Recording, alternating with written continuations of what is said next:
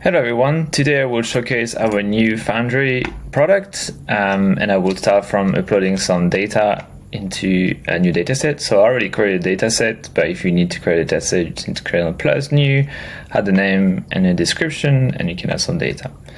I will upload file from my local storage here. I will take all those images and it will ingest that to Labelbox within the Labelbox storage.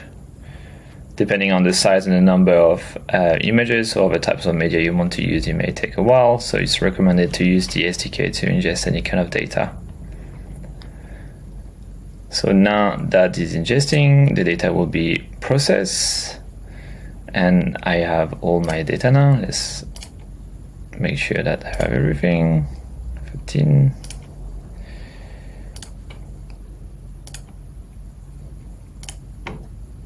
Okay, I've got everything. So now I'm gonna use the capability of Foundry to run some prediction on those. So I will select all. I will click on Predict with Foundry. We have several different foundation models available, but for the presentation of this short demo, I will use YOLO V8. The convenience on YOLO V8 is well known on the OCR world, and there is an ontology that is suitable to my use case. Here it's basically images of different traffic situations, and what I would like to have is basically persons, cars, and different traffic signs. So there is different parameters that I will add a link to the documentation if you need to adjust those. I will just bump the conversion threshold to make sure that I get the highest prediction that I can get, and I will change the model size to small, given that I have a very small amount of data that I can run prediction to. It will be faster. So we have the convenience to run some previews. So in order to make sure that the settings are actually returning prediction you would like, you would just be able to do that by running those prediction. And this is it. That will start to run some prediction, and here I have already some prediction. So here I have a raw one. It's a bus, not really a bus, but okay, this is one prediction. I have 3 cars here, great, and I have 2 persons here, car here, cars here. In here the traffic light is detected, and the detection here. The only thing that I'm not really happy with is that it hasn't detected any traffic light with here and here. So let's try to go just down a tiny bit and generate this prediction again. Quick tip here, you have this little log button, and you basically can have more detail onto those predictions if you need to, or if there is no prediction, you have this convention to understand that there is no detection here. But let's come back to my use case. In here, I reduce the confidence threshold, and it seems that now it's picking up some traffic light, 1 to here, so I'm much more happy with that. Now this one, I guess, is too blurry, but it's okay. All right, so once you're happy with it, you can click on submit, and it will run a job for you on all the images you have selected previously, and you can follow the job submission on the notifications tab. And if you see that is in one number for a long time, depending on the size of your model, it may take a bit of time, but you can always use the refresh capability we have here. You can also go back to the model tab and the model you selected, and we create a model run, and you will be able to see this model run in progress here. Once it's done, you should be able to see all the images, but let's go back to the notifications tab, so at least you can see some.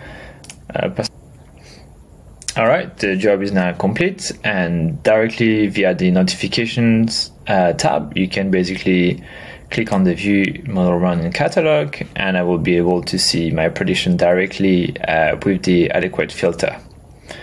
So as a refresher, we saw that the preview show a bus, and we have a bus, and we have a confidence threshold, sorry.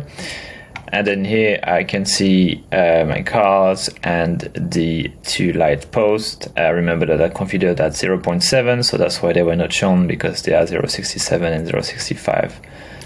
So that makes sense to me, and everything looks good.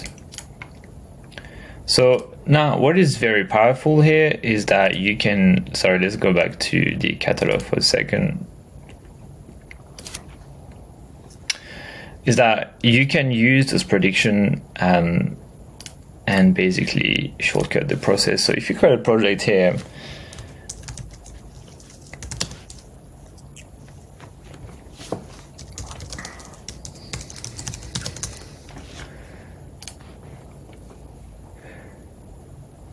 I will add my ontology first.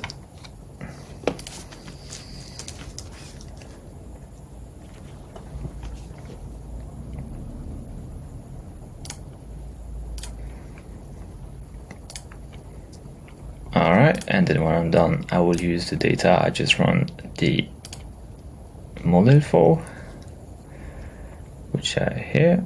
If I take everything, you should be able to include model predictions, and if you decide to do so, you can map an existing ontology to the default ontology. So in here you can see that this is the number of prediction that was returned, so you can map the ontology accordingly. Actually, let me undo that. This is car, and then bus, and so on and so forth. Truck, and finally traffic light. So just have a quick glance into if everything matching up to your requirement. You can save that.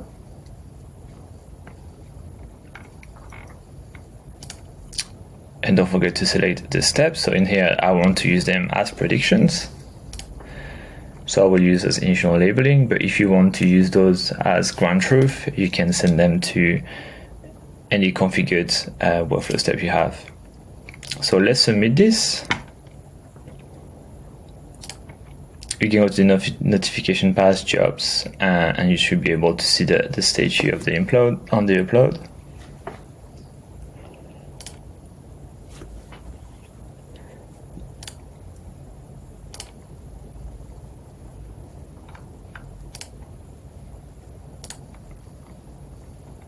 And I can see the predictions are here. You can also use this mosaic view to see all of your prediction from there. And then, because those are prediction, you can start labeling.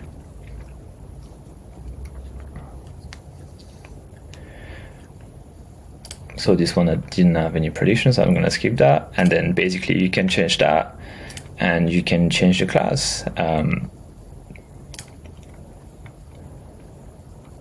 I think let's agree this is a truck, and we just change the class, and you submit, and you're done. And you can repeat this process. Everything looks good, so you can submit, but you get the gist of it. Basically, by having those inferences already in Labelbox, you have the efficiency and the very speed to have already prediction run for you within a model. And that's it for today's video. Thank you.